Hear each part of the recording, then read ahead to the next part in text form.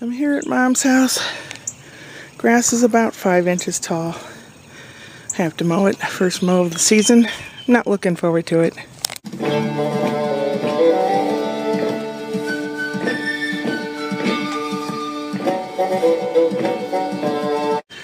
It looks higher back here and more lush.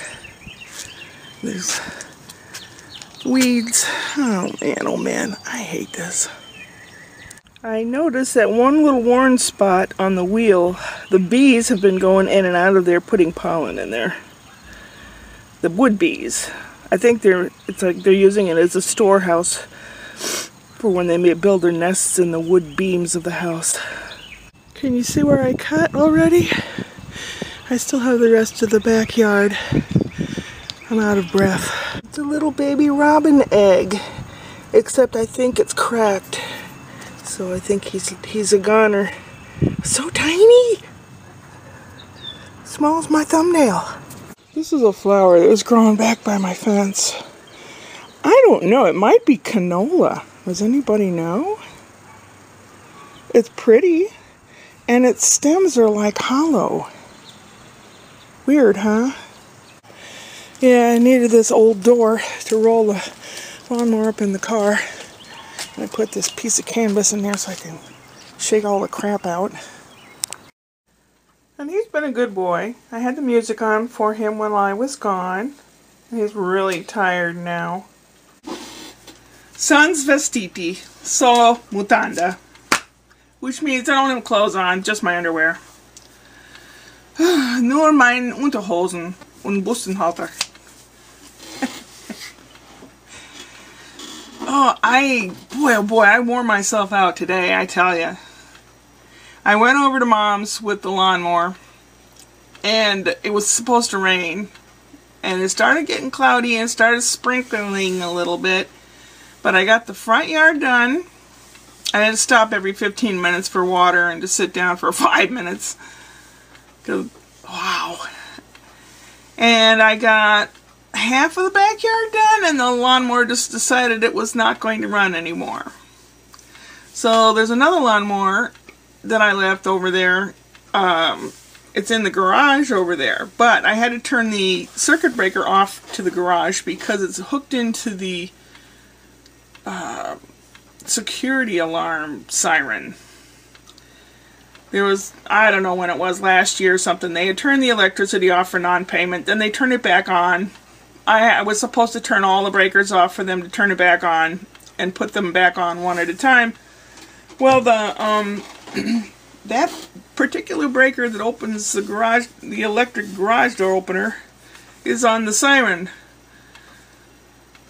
And I've called ADT and I said, look, we don't have the service anymore. How do you get this thing disconnected? And she was trying to tell me, she's, oh, it's about the size of a pack of cards, it's blue, and it's here and there, and you do this and you do that.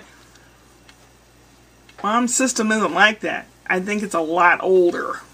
So I don't know what to do. But the circuit's off, so I had to disengage the automatic garage door opener from the door and lift that heavy sucker. Oh my God! That sucker, if it fell on you, would kill you. Then I took that lawnmower out, put a little gas in it, and pulled and pulled and pulled. Wouldn't start. It would not start, so neither one of them work. I got kind of pissed off, put it back in the garage, closed everything up at Mom's, locked everything up, loaded up my lawnmower, came home, and then I took off to the store because I was out of coffee. I take precautions, I wear a mask, and I'm always, you know, keeping my hands clean and everything. And where I went had the Kicking Horse coffee. You can buy it online or in Canada or at this one Deerberg store in Florissant. Who knew? How weird. There's only one place in the United States you can get it, and it's 5 miles away from where I live. Maybe less. So I got that, and I stopped by the bakery and I got a loaf of bread until I can make some. I also found some flour. It was hard to find flour. I had to go to 2 different stores to find flour to bake with. There's no paper products on any of the shelves. Toilet paper, napkins, paper towels, nothing. Nothing. Still. I don't need it right now, but there's still nothing. And, I don't know, man. Some places tell you only to go, you know, so many at a time, but that's fine. I stopped by a produce market. It's local people, and I want to promote local businesses. I want to, you know, help them. So I bought some broccoli and some apples. What else? Broccoli, apples. I don't know. Oh, cantaloupe. Yeah, I'm looking forward to that. It's a really good, refreshing thing. Oh, my back's killing me. Way up here. Up here. Oh, ow. I feel like I've been rowing upstream, you know? Rowing a boat. Oh, my God. Anyway, how long have I been jabbering? Too long, right? Oh, over 4 minutes. Let me make this quick. I have enough here for 30 masks. I also cut up some elastic in 6.5-inch pieces that'll go around the ear to the mask. I just have to, and I preliminarily basted these things so it's ready to go through the machine. I'll be doing that tomorrow.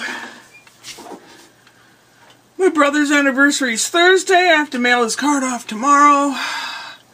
Scott's is next week. I will mail his card off because he's in Canada and it takes a lot longer to get up there.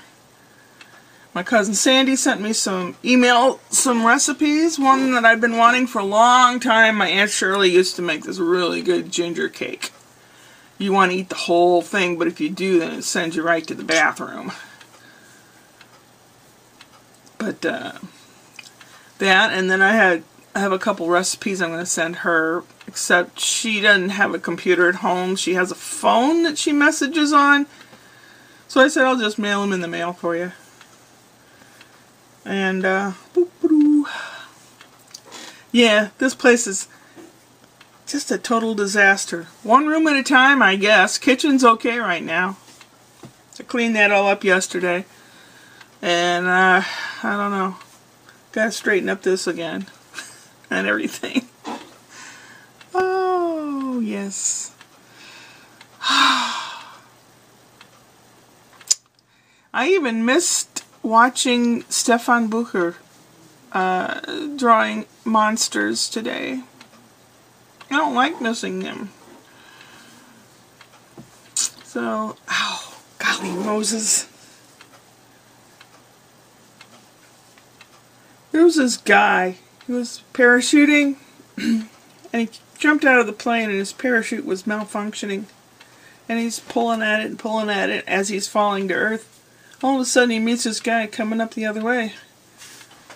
And the parachutist yells at him, "Hey, you know anything about untangling a parachute?" And the other guy says, "No, do you know anything about gas ovens?" Upward and onward.